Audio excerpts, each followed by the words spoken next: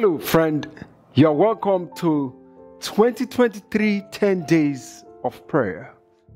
And our theme is very powerful. Back to the altar. Back to the altar. That's where we meet God. We are going to explore the concept of the altar.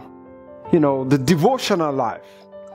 Somebody has said that holiness stands on two legs in order to be balanced. And one is ethics, things you should do and things you shouldn't do. Okay, you need to know that. But the other one is actually devotion. In other words, something that has to inform your ethics and fuel it. You have to have power. You have to be connected somewhere. You have to be connected in order to have the power to function spiritually. And that's the idea of the altar. We must go back to the altar. Have you abandoned your altar? From today, January 11 to January 21, 10 days, January 2023, we are going to be focusing on the idea of the altar. What does it mean today? Men of old, they raised altars. What does it mean today? Let us pray before we begin. Father, we give you glory. We worship you. There is none holy as you. There is none beside you. Neither is there any rock like you. Father, help us today and bless us in Jesus' name. Amen. Amen. Back to the altar. Praying for a reconnected heart.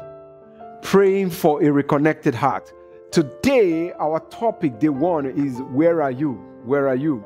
Somebody asked that question about 6,000 years ago, was asking man. Perhaps that's the first question, that man was asked. Where are you? Our key text comes from Genesis chapter 3, verse 9. We read, "And the Lord God called unto Adam and said unto him, Where art thou? Where art thou?" God was calling to Adam. Is it that God did not know what has happened? Is it that God doesn't know the location where Adam, was? Of course he knew, but he wanted Adam to acknowledge, what has happened. And that's all God, needed to step in to save Adam. And of course, Adam said, I am naked, and so I have hid myself from you. I am naked. Adam doesn't want to meet God in the nakedness of his soul. In the nakedness of his soul. God is calling you today. Are you blind, naked, like the Laodicean church members, but you think you are okay? God is calling you today back to the altar, back to where you left off, where you used to commune with God, where you used to pray with God. God says, come now, let us reason together. Though your sins be as scarlet, they shall be as white as snow. How did Satan get Adam and Eve into the mess of sin? How did he disconnect them from God, from the altar, if you please? How did he do that? The Bible tells us, that he lied to them. He lied to them about God. He lied to them about their state. He lied to them, yes, even about death. Because God had told them that if you eat from this fruit, you shall surely die. If you eat from this fruit, you will surely die. But the devil said, no, you don't die, And so let us read from Patriarchs and Prophets, page 54. There, Mrs. White said, Satan represented to the holy pair that they would be gainers by breaking the law of God. Do we not today have similar reasoning? Did you get that? They would be gainers. That's what the devil, insinuated in his message, that they would be gainers, that they would gain if they transgress the law of God. Now, let me tell you something. You never gain by sinning. You never gain. You can gain only when you refuse to sin. That's why the Apostle John would say, he said, look, my little children, I write unto you that you sin not. He went on to say, but if any man sin, we have an advocate with the Father. But sin it's really dangerous. I mean, it would be better if man did not sin. But man sinned. We know the story, and found himself in a mess. Let me read to you what the author of our write-up for these 10 days, what the author has written. Powerful stuff. The writer says, Adam and Eve made the mistake of listening to the devil, and he convinced them that what God offered them was not enough. That communion with God in a close, trusting relationship was not enough.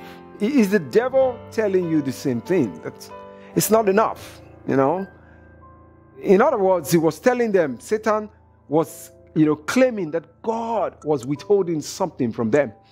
Your eyes shall be open if you eat, and you shall, be as God. You shall be as God. So there is something God is holding on from you, the devil was insinuating. Whatever God has given you is not enough. All you need to be happy is to break his law. And then you will be free. He promised them freedom. He promised them elevation.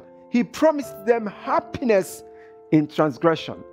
But 6,000 years had proven that there is no happiness in transgression. Of course, there is no joy. Some people may still be deceived, thinking that the law of God is restrictive. The law of God doesn't give joy. But the law of God is called the law of liberty, the law of freedom. Okay? And the Spirit of God is also called the Spirit of liberty. Where the Spirit of God is, there is liberty. So if the Spirit of God lives in your heart, and you are connected at the altar, where you study his word and take his word to heart, where you, believe his word and do his will, there at the altar, if you are connected with God, that's where joy is. That's where happiness is. In the presence of the Lord, there is joy evermore. I mean, and that kind of peace and joy the world cannot give. So the devil was telling them, God is withholding something from you. God cannot be trusted. He was telling them, God cannot be trusted, and that he's not enough.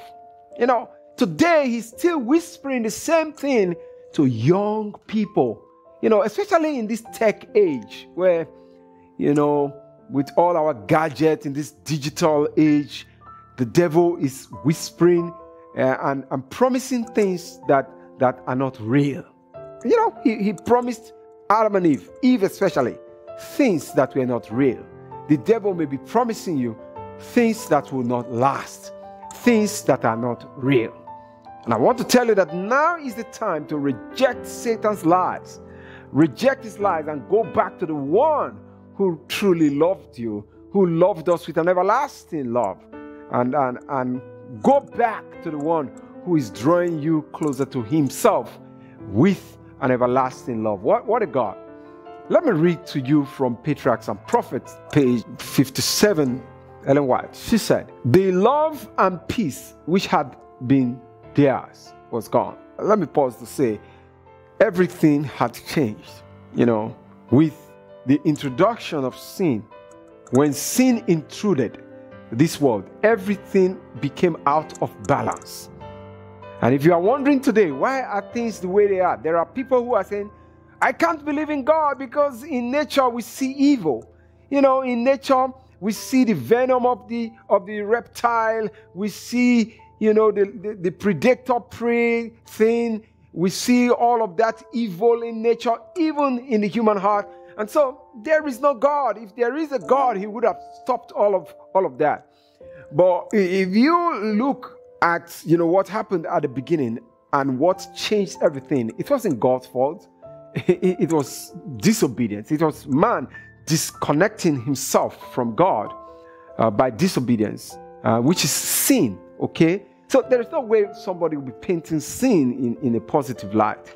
Everything changed. Let's read. Let's read what we were reading.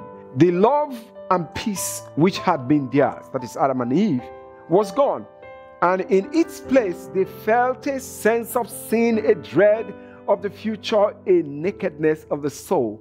The robe of light which had enshrouded them now disappeared, and to supply its place, they endeavored to fashion for themselves a covering, for they could not, while unclothed, meet the eye of God and holy angels. All right, everything changed. The weather itself was changed. With time, the leaves started dying and falling. There was this cold chill. This thing that had, told them that everything had changed. They were naked. The robe of light that covered them was gone. And God is telling you today, if you are not with me, you are naked. God told the church of Laodicea, you are naked, you are blind. But the devil says, if you transgress, your eyes shall be opened. But God says you are blind. The devil says it's going to be okay, but now you are naked. God is calling us and is telling us today that it is only in him, back to the altar, back to basics.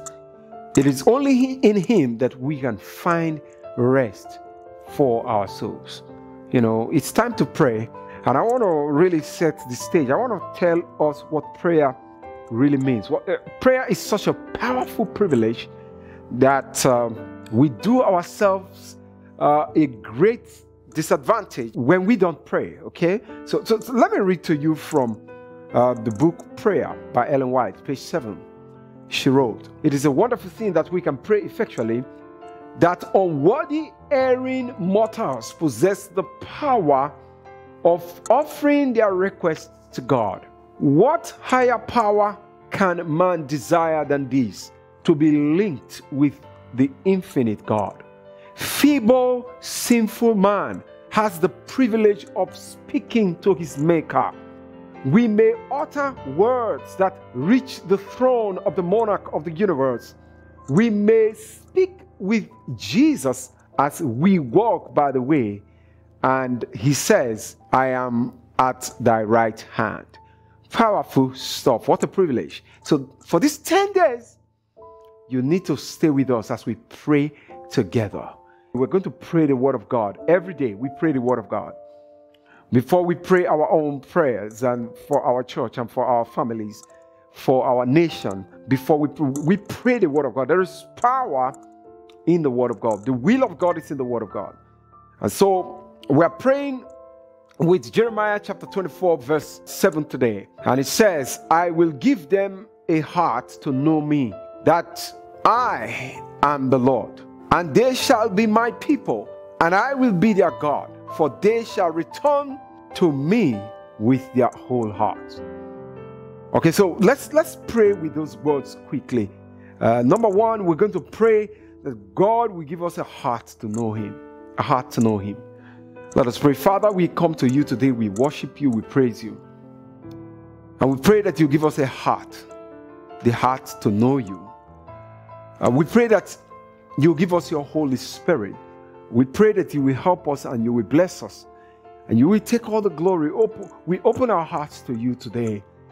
And we pray that you will take away from us that evil heart that is desperately wicked. Oh, take it away from us, oh Lord. And perform an oppression in us, a spiritual oppression, where the stony heart is removed and the heart of flesh, where your will by your Holy Spirit is written. Give us a heart that knows you. Give me a heart. Give the listener the heart to know you, O Lord. Let it be so for us in Jesus' name. Amen.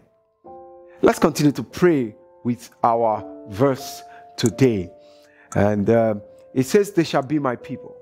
You know, we have wandered away from God, and God wants us to be his people. He wants us to come back to him, come back to the altar. We have sinned. Each of us, we have gone away. But God says, they shall be my people. Don't you want to be part of God's people? Let's pray. Father, we give you glory. We are sorry that we have sinned, and because our sins have separated us from you, like Adam and Eve, we no longer enjoy the peace that should exist. We are lost. But today you are reaching out to us, asking us, where are you? You are the one that took the initiative of salvation. You are the one that came looking for us. And we are so grateful. And you want to make us your people, part of your people.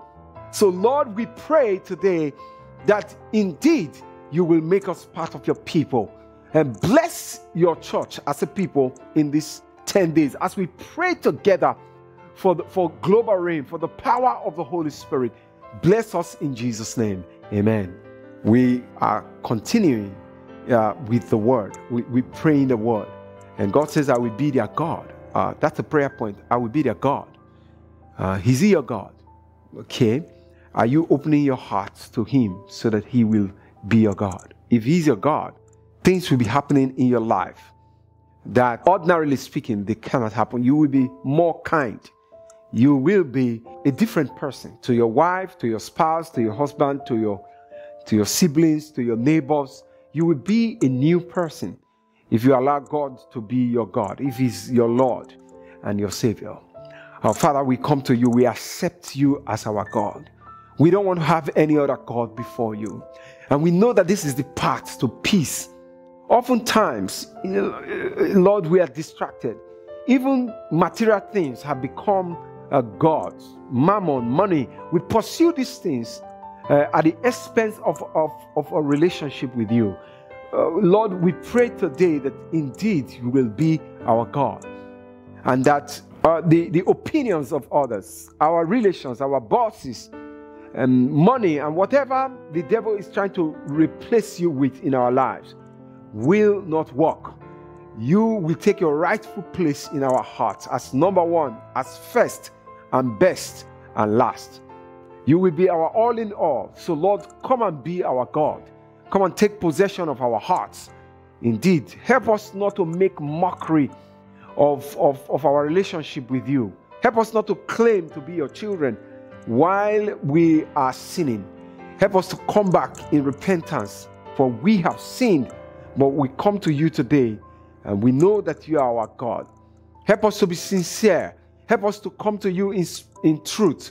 Help us to come to you. We pray today for your power, for your fire to begin to burn in our hearts, to burn away the dross of sin and to sacrifice every other thing that is trying to pull us away from you to the blood of the Lamb, to crucify the flesh, to help us so that you can be our God forever and ever. In Jesus' name, amen.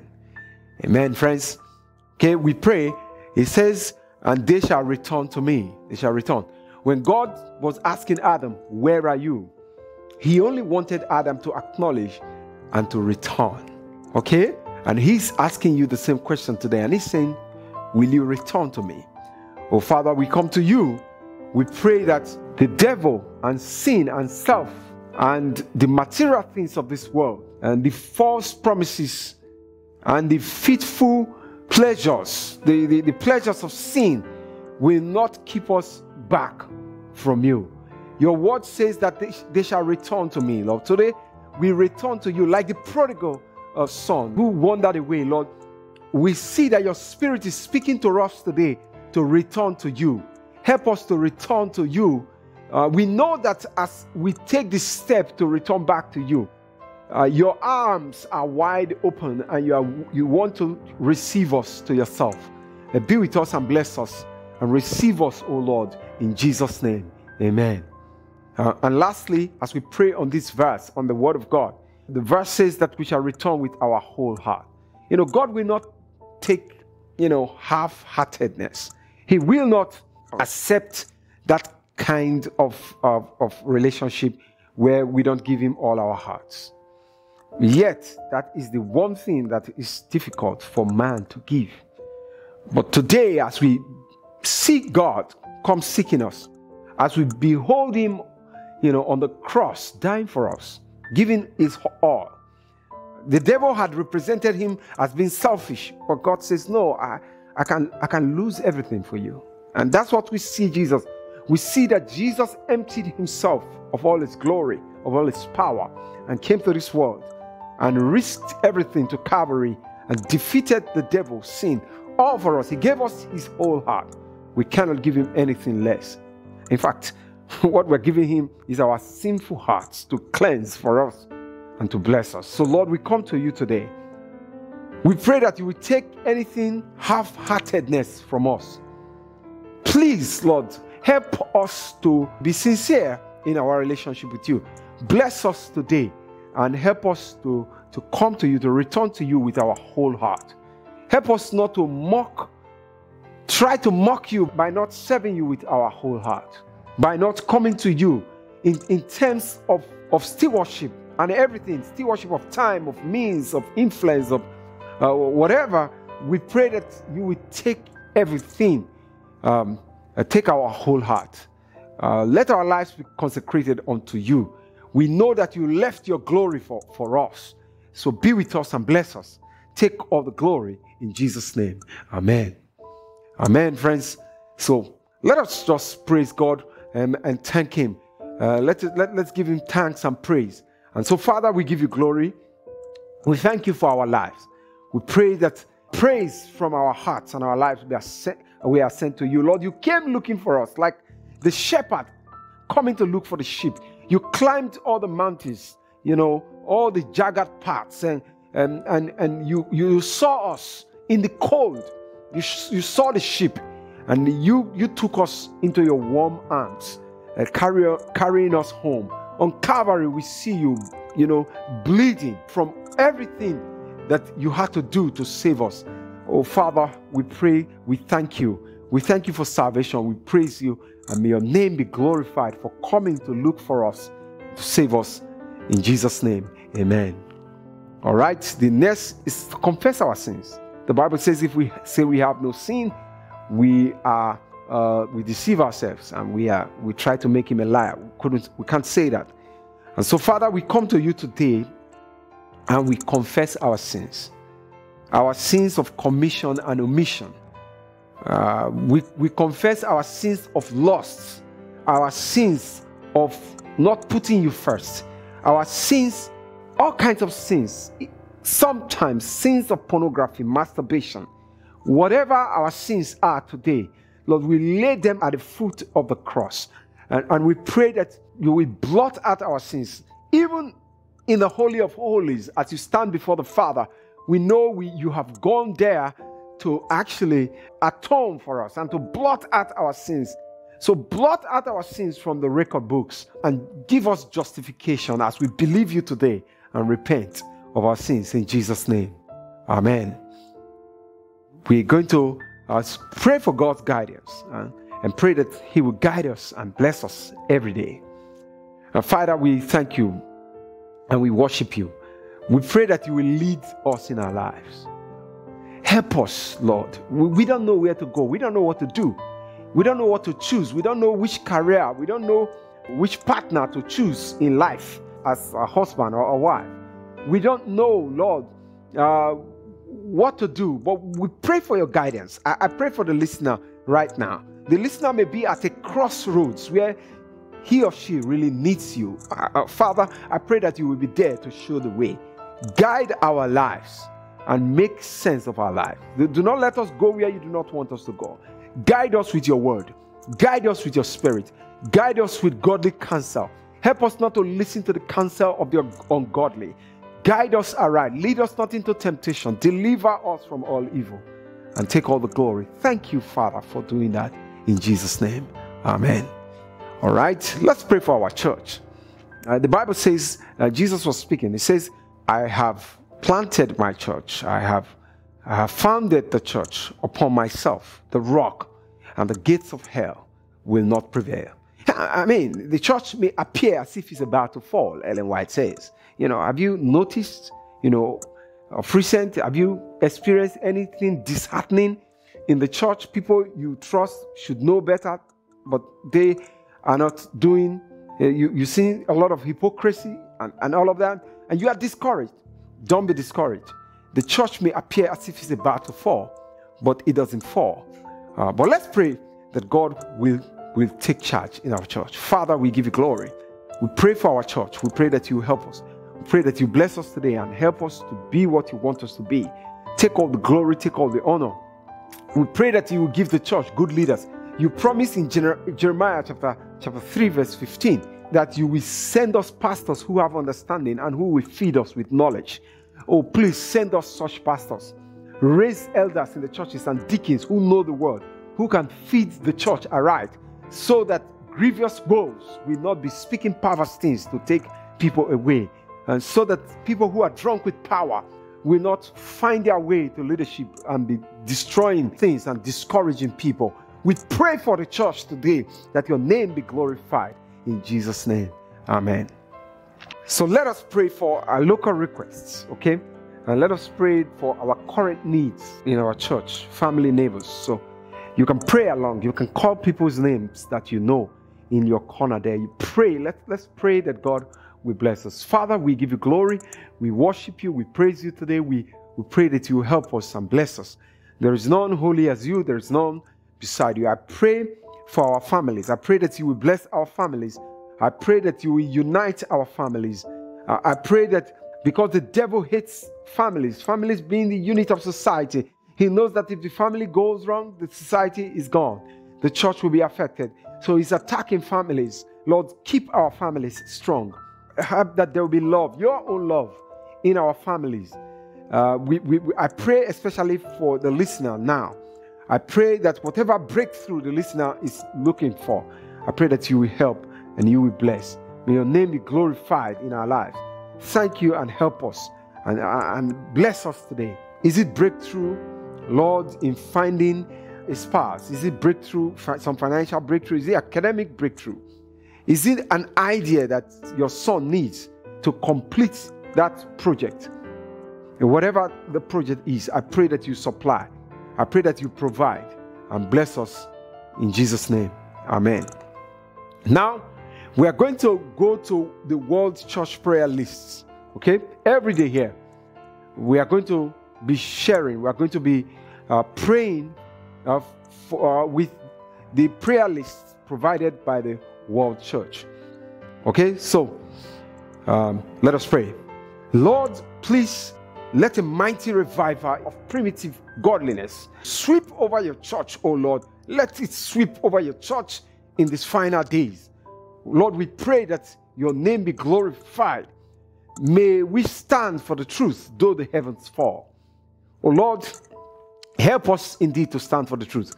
Many of our people, our members, do not know what it means to stand for the truth, though the heavens fall. So in our little corner, let us always love the truth and stand for the truth. In Jesus' name we pray. Amen.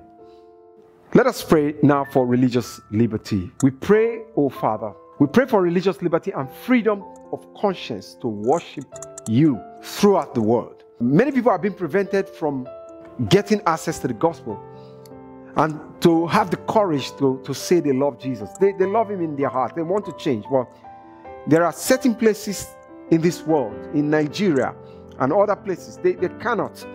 If they attempt to do that, they will lose their lives. I pray that the idea of religious liberty will prevail and governments will begin to defend people, defend this God-given right to worship according to the dictates of their conscience, so that your word will go forward and fill the whole earth in Jesus' name. Amen. Okay, let's continue to pray for our World Church Prayer List. Lord, may the World Church accept the call to widely proclaim the free and just messages to every nation and tongue. Show us how to center all of our teachings on the love and righteousness of Jesus. Teach us how to be Christocentric in our approach, in our teaching, so that Jesus and Jesus alone will be seen and be lifted in Jesus' name. Amen. Yeah, let's continue with the World Church Prayer List. Lord, may Adventists around the world declare, I will go. May it not just be a slogan, Lord. It has been a slogan for many. They sing it, they say it, they chant it, I will go, but they don't go anywhere. Because everything appears to be a slogan these days. But Lord, we pray that it will not be so, oh Lord. Help us to say, I will go and take up the call to serve you and proclaim the three angels' message, the good news of salvation, in Jesus' name. Amen. Let us continue. This time we are praying for wisdom to understand and share the word of God. Oh Father, we pray for wisdom to search and understand and follow God's holy Bible. Teach us to rightly divide the words of truth and prayerfully share them with others. In Jesus' name, amen. And finally here, let us pray. Lord, we come to you. Please renew our appreciation for the heavenly instruction found in the inspired writings of Ellen White. Let it be so for us. Thank you for your goodness and mercies. Take all the glory in Jesus' name. Amen. Amen. It's going to be more refreshing every day. So join us every day for these 10 days from today, January 11 to January 21. We are going to continue to pray and go back to the altar where we find God. In Jesus' name, amen. Amen.